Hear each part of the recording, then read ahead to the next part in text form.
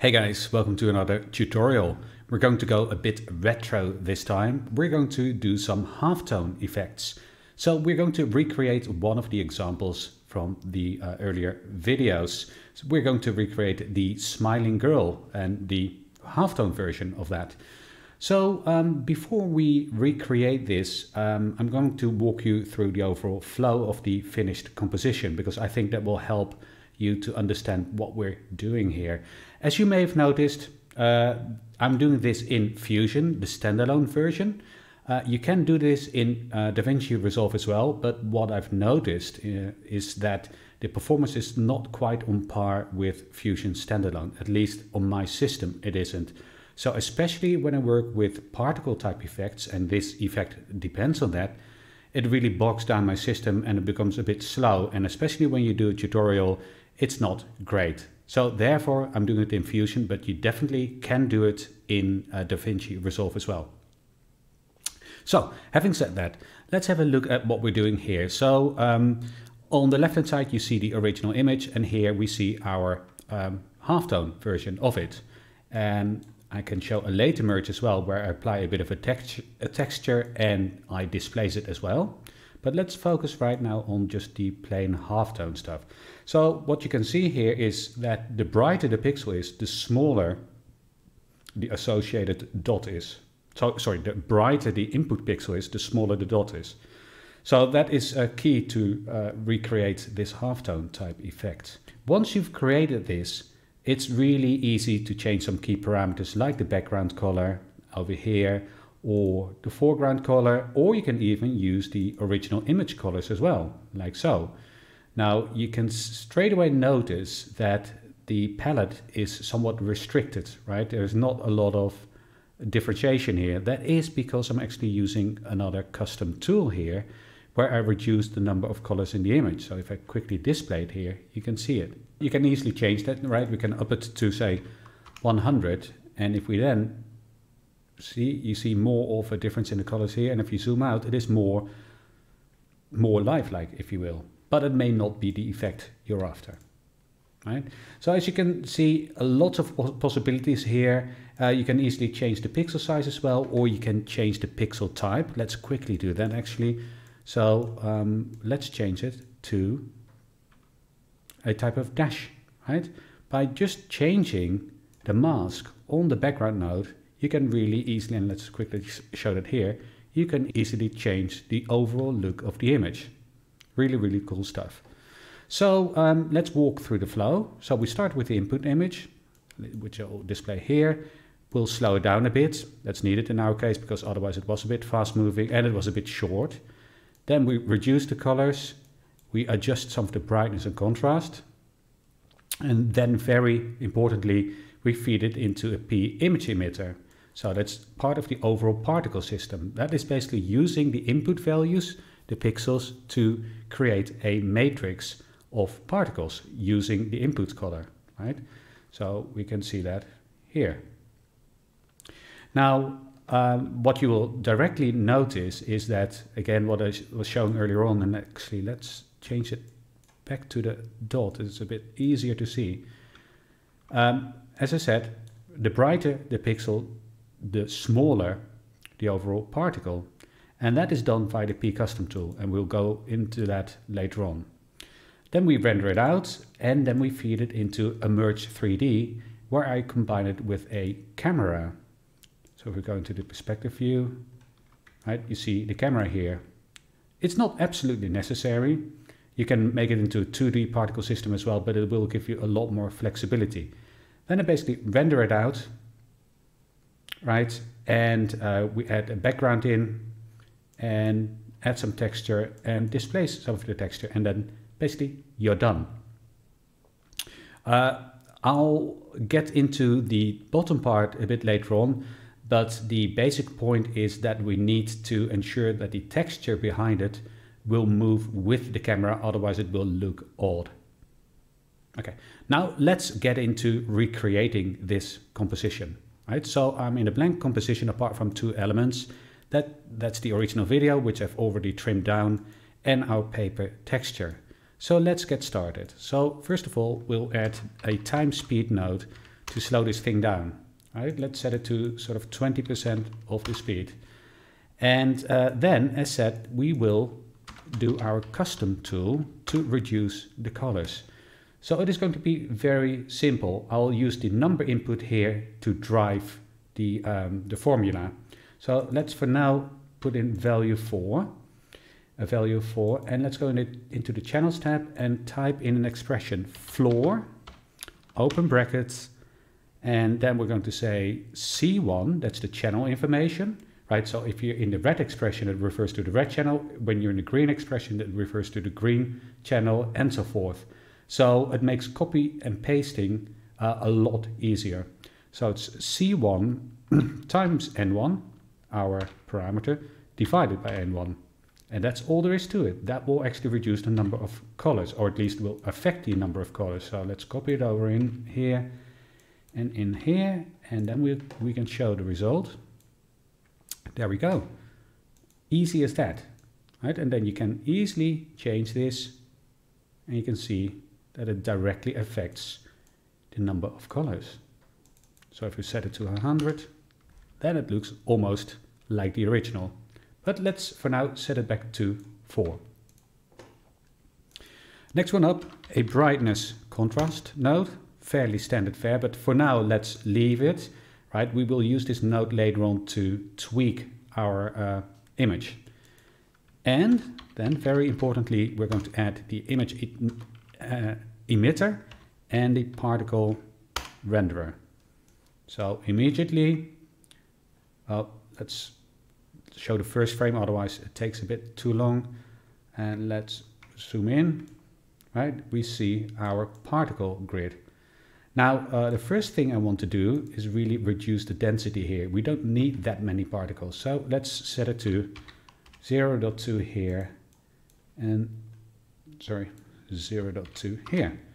The next thing we want to change is really to say, okay, I want to create particles every frame, and the length for each particle, the length of lifespan as such, should be 1, because it's creating particles every frame anyways. Now, before we go into the P-Custom, we need to do one more thing. So let's go into the Style tab and change the style to bitmap. Right, here's where we'll create our little particle. So let's create a little background here, and let's set the image size to something like 50 by 50. Right, very small square, and then add a little ellipse to it. So then you get something like this. Now, the one thing we do want to do is change the background color to white. Okay, we get this. That will serve our purposes for now. And let's feed it into the image emitter. And if we then show this, of course, we have our pixel here. One thing I need to do here is to change the transparency to quick sort.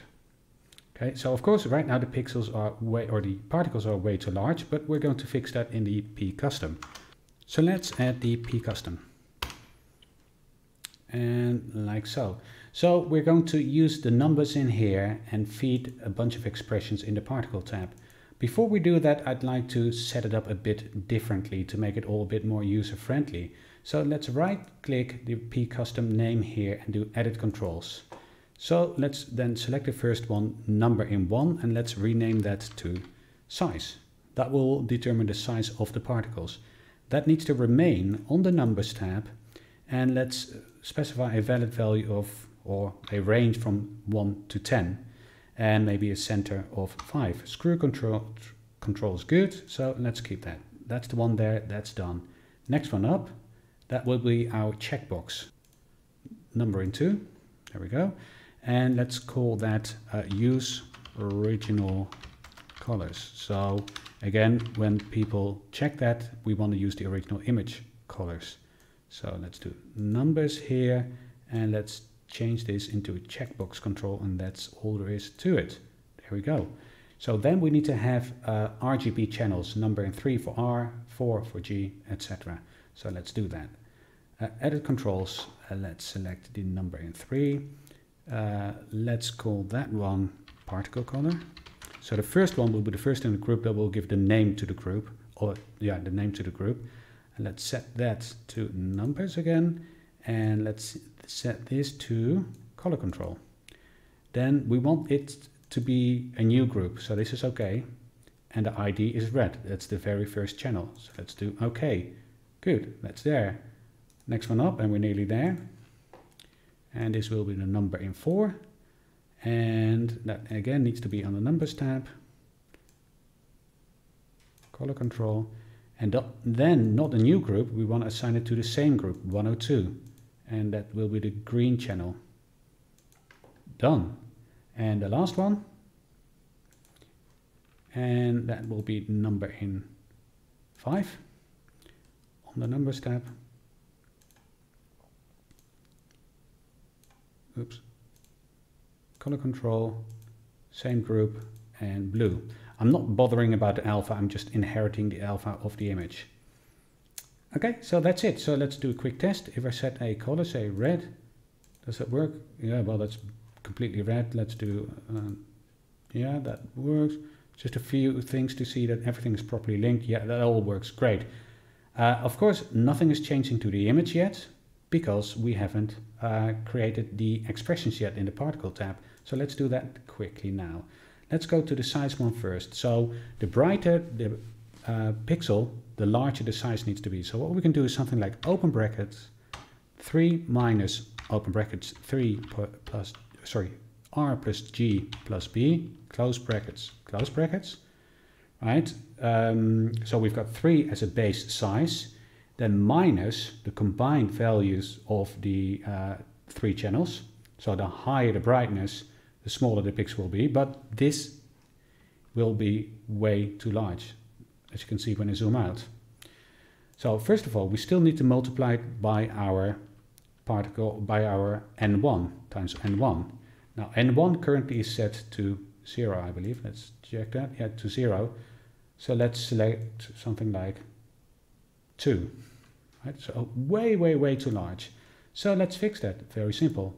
We just put some brackets around it and do divided by 1000. And there we go. We've got much more reasonable sizes. Right? So now when you change it here, goes smaller, goes bigger. Really handy. And again, it takes the brightness into account. The brighter the pixel, the smaller the size. Right, that's looking good. So the next one we need to work on is really the color. So in case of the channels, right, what we need to take into account is when people use the checkbox, the tick box, then they want to use the colors over here. Otherwise they want to use the selected color. So let's do that. If, and that's the checkbox, is N2, if that holds true, so that you could say equals 1, or you can just leave that out. If N2, that means the same thing, then use the original color of the image, that's R. If it's false, then use the number input, that's for the red channel, N3. And then we can copy it over to the green channel, and of course we need to then change the R to a G, N3 to N4, and lastly to the blue one, change this to, oops, blue and N5. Okay, so let's test this. So let's pick a color, let's do red, bang, there you go, that works. Original colors, works. We're done here. Okay, so that's really cool stuff and will make life a lot easier. All right, let's add a merge 3D and let's pipe a camera in there, like so. Display the merge 3D. Of course, we've got now the viewpoint of the camera, so, and it's right on top of the image, so you can't quite see it. So we can just change the perspective for now. right? As you can see, we would need to pull it out a bit. Let's switch back to camera. And maybe a bit easier if we change it from over here. So change the offset here, change it to something like, I think it's around 1.7 or so, I don't know. We can't quite see enough here. Something like this. Oh, stop. Let's add a renderer in. Set that renderer to OpenGL and show that in here. So here you can see it a bit more easily. We've got a bit of a spare space there, so let's zoom out a bit more, in rather, until we've got it exactly like so. Then bang, we're done there. I do in the meantime want to change the color a bit, and don't use the original color. Let's do something like this. And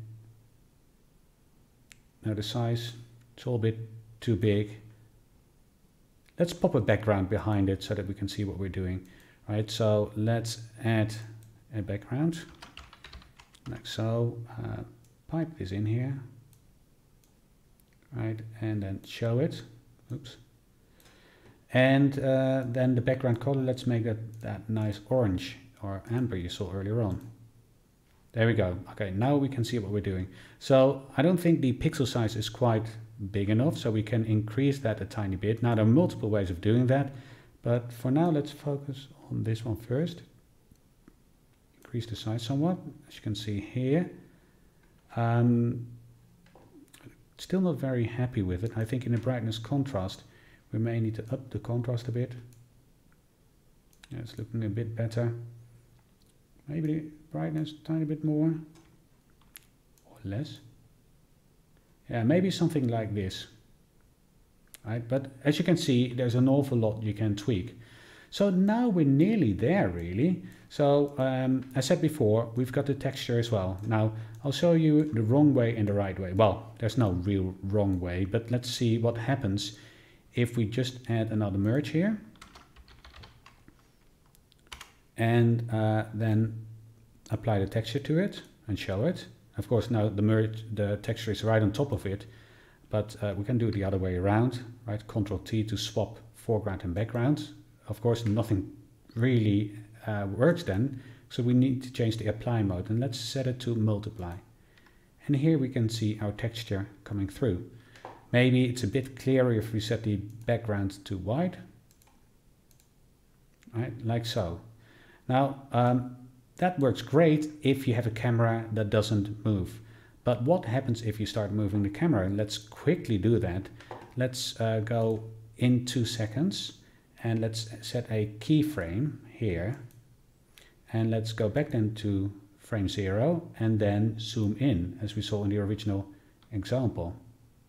All right, let's zoom in to something like this. What you then get when you play it, it zooms out. And I don't know if it's really visible over YouTube, but you can see the background, the texture is static. So it doesn't really seem like the pixels are really part of the background. It's just really a background that's there somewhere in the back. Not great.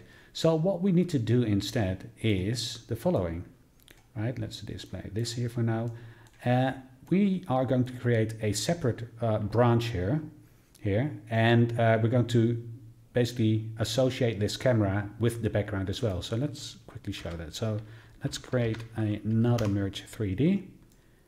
I can't pipe the paper texture into this directly. However, I can add an image plane, pipe it in there, and the image plane in there. So what we get then is an image plane with the texture on top of it, right? And all I need to do then is pipe the same camera into it, right? And then add a renderer again. And what you get then, and I'll set the renderer to OpenGL, if we play this, you see the texture is moving out as well. That is great because now we can just add it in here, and now it all works because we see both the image and the background are moving at the same pace, so that it seems like the pixels are stuck to the background. Right, so that looks pretty great. Now, then you can do things like displays, right, to integrate it a bit more even. So maybe it's clearer here. So let's pop the displays in here, redisplay it, and then use the same renderer to displace the image. And you can see what's happening. The pixels are being displaced by the texture, so that it looks a bit more that are affected by it. Right? It's on some images it may work better than on others, but you just need to experiment. And that's really all there is to it. So now we've got our finished product. And again, you can so easily change an awful lot. Right? So, okay, I don't like the red. Let's change that into a blue. Right? Takes a bit, but then there it is. And you can change the pixel size, or maybe still want to change the background color. I want to change the contrast a bit, it all will work. Or, as said, you know, I want to actually work with my original colors, but it's maybe there are too many original colors, so let's go to the custom tool. Let's decrease this to 2. Right? And this is already a very nice cartoony type look. So yeah, that's all there is to it really. Then all you need to do is basically save it out and you're done. So I hope you guys enjoyed this tutorial, and if you've got any questions or comments, please leave them below the video. And in the meantime, take care guys, have a great day, bye bye.